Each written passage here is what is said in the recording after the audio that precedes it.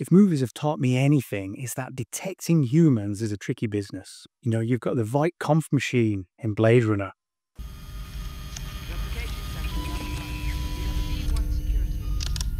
get kind of nervous when I take tests. That's not so long ago. That was set in 2019. And then you jump 20,000 years into the future, and you've got the Gonja Bath from June. Put your right hand in the box. I hold at your neck the Gonjaba. So clearly, detecting humans is a difficult business. So can you imagine my surprise when I'm scrolling through AliExpress, and those guys have done it again.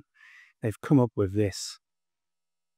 A human presence sensor. So in this video, I'm going to be taking a look at this little gadget, seeing what it does, and really asking the question, is it any more use than this? The humble passive infrared detector. Basically, you walk into the room and this detects you here. So what's the difference? We're going to find out. So let's go take a look.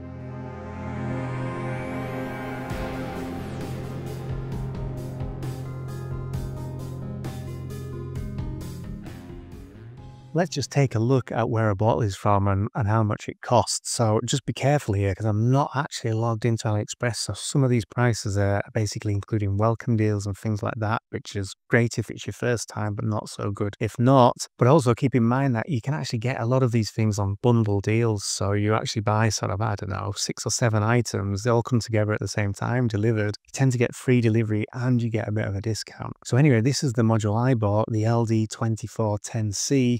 It's a 24 gigahertz human presence sensor, and it actually uses frequency modulation continuous wave radar. So that's an interesting kind of radar, which I'll say a bit more about in a moment. But anyway, this is just one particular seller. I don't recommend any seller in particular. If you look at some of the other sellers, so here's another one. They sell lots of different types. Some are slightly different prices, some are the same. So there's one there that's particularly expensive. The one I got is this 2410C for no particular reason other than it was in the bundle deal. But one interesting thing I found about it, so I looked at the datasheet for it and it said it's got Bluetooth, but you know, I'm just going to connect it to an ESP. I don't need the Bluetooth. But when I powered it up, I noticed on my Home Assistant app that it actually detected a new device. And within just 1 or 2 clicks, I actually had a gauge moving on my Home Assistant dashboard showing how close I was to the radar. So I thought that was pretty cool. I didn't need to do any programming or anything. It just worked, which was pretty awesome. So definitely the 2410C has got Bluetooth. I think one of the other modules has got BLE, so Bluetooth Low Energy, but I'm not sure which one. As far as I'm aware, they all work roughly the same though. So that's what I bought. Let's go and have a look at what it actually does. So this is the LD2410C module. It's really simple. It's got a serial interface. So you essentially power it using 5 volt and it's RX and TX, so 3.3 volt logic, which is super convenient if you're working with an ESP32. There's a pin labeled out, which is basically an on or off. So is a person detected or not? It's either high or low. It doesn't give you anything about the distance. And obviously there's the power and ground. So it's really simple to wire up. In terms of other specs, it's got a 5-meter range. So that's pretty massive. That's, you know, much bigger than the size of this room. And what's strange and what I really don't quite get yet is that it says that range is, it's got a resolution of 0.75 meters, so 75 centimeters. And when you read the data sheet, it basically says like, I think there's 9 different bins. So each bin or block is like worth 75 centimeters. So if you're very close, you'll be in block 1. If you're between 75 and 1.5 meters away, you'll be in block 2, block 3, so on, right up to 5 meters. But when I run the code's basically just using a library I found online. It gives you a relatively precise measurement. So it'll say you're 97 centimeters away or 92 centimeters away as you move, which doesn't seem to fit with what the datasheet says. So I do wonder if the code's doing something interesting there. We're looking a bit more details. It's actually got a 120-degree viewing angle. So if you basically, as you're looking at the screen now, if you were within 120 degrees of that screen and the modules where your screen is, then you'd be sort of in the line of sight. Also, what's interesting is it detects you whether you're stationary or in motion. So that's a bit different to like a PIR sensor because they only detect basically motion. In terms of other properties, it says it works at 24 gigahertz, but it's actually a swept frequency device. So it's not just working at one particular frequency. It actually works between 24 and 24.25 gigahertz, and that's in one of the ISM bands. So there's no danger using it wherever really. So it's quite a power-hungry device, and looking at the datasheet, it says you need up to 200 milliamps, so that's quite a significant amount of current, and its average operating current's around 79 milliamps, so quite high, quite a high drain. You certainly wouldn't want to be powering this from a battery and running it continuously. But just a few words on how this actually works, and I'm certainly no expert on it, so this is what I've managed to couple together from bits and pieces I've read on the web.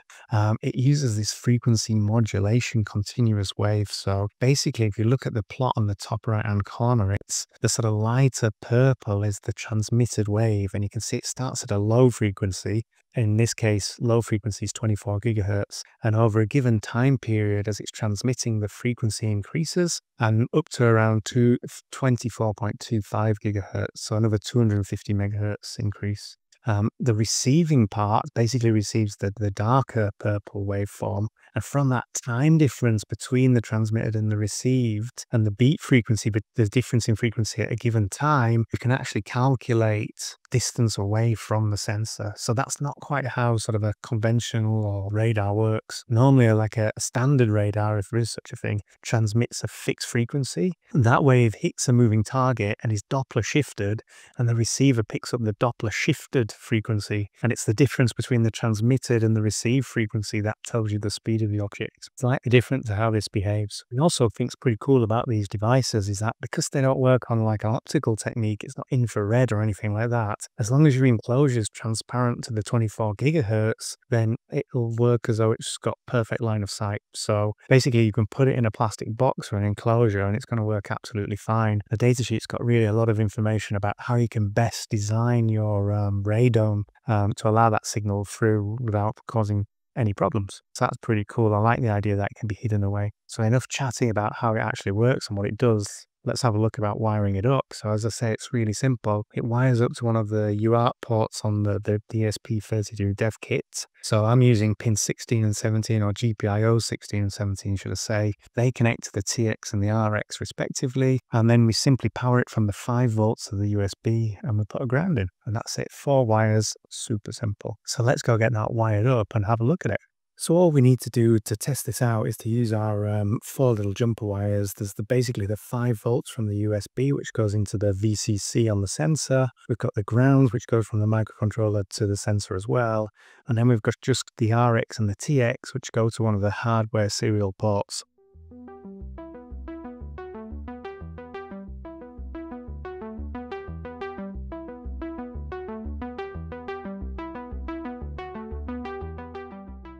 So really that is it.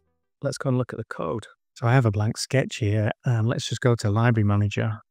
If I just type the name of the sensor out, LD2410, you can see that there's 2 different libraries for this. I've actually installed both of them, both work. I just wanted to see what the differences was. I believe this one by Lavor Velchev has got quite a few more examples, whereas this one by Nick Reynolds has just got a basic read sketch and a sketch to set the parameters. So those are both installed. I don't need to do that, but obviously if you're running it for the first time, you need to install one or both of them. Let's just go to the example sketch now and let's give this a try. So one thing I didn't record was when I first got this module, I didn't install any libraries. I just saw it had a sort of a serial port. So I connected it up and I just put in a really simple sketch to read the serial pins, and you know, it churns out a massive amount of data. My heart sank a little bit because I was like, wow, I'm gonna have to process all this now and turn it into sort of human readable, you know, things that make sense. Thankfully, I found these libraries, so that was a real bonus. So let's have a look at this example sketch. Immediately we can see that it's on a different set of pins, so let's change those. I believe we're 16 and 17. I think that's the only change we need to do, so let's upload that. And set my tape measure to around 120 centimeters. I'm going to put that in the place. Of course, it's detecting my tape measure probably, so it's sort of hovering around 120, which is not bad, I guess. One thing I'd like to do though, is I'm going to modify this sketch to be able to just put out a number so we can look at this on a plot rather than having all this information. So here's the code. I've basically made some very small tweaks. I'm not going to talk through it all because it's not even my code really. It's just a very simple modification on the example script. And really all I've done is I've removed the text where it says, you know, distance or whether it's stationary or moving. So let's just run that and turn the serial plotter on. Spitting out a single number. We don't know if that's a moving target or stationary. Obviously, if we're stationary, this is updating every second, so you would expect it to be the same number. So turn the serial plotter on. I'm going to try and go out of the picture now. So I'm kind of out of the view of the sensor now. I'm basically stood as far away from it as I possibly can in this tiny room. Let me just walk in now so we can see saying what. I could barely read it from here. About 2 meters. Is that sensible? So that's about 2 meters on the tape measure. And I would say roughly that's pretty much where I'm stood. So I'd say that's quite accurate. Obviously it detects the tape measure as well. Doesn't sound like a human detector to me. If I stayed here, you can see the plot is relatively constant. And if I walk towards it, that line should drop in.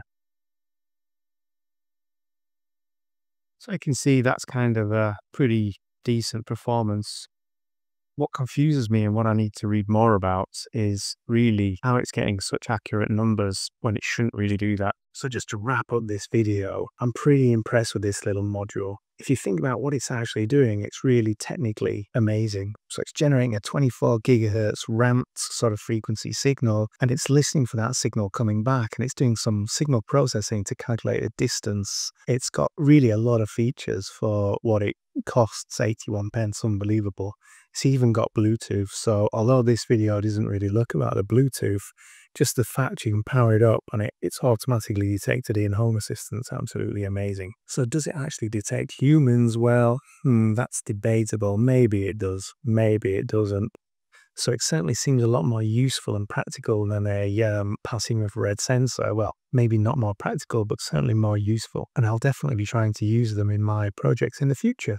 So if you have any questions or you've used these modules before in your projects, please let me know in the chat because I'm really interested. I've certainly got quite a few ideas of things I'd like to try using these things for. So thanks for watching. I'll see you in the next video. And of course, don't forget to like and subscribe because it really helps the channel. See you in the next one.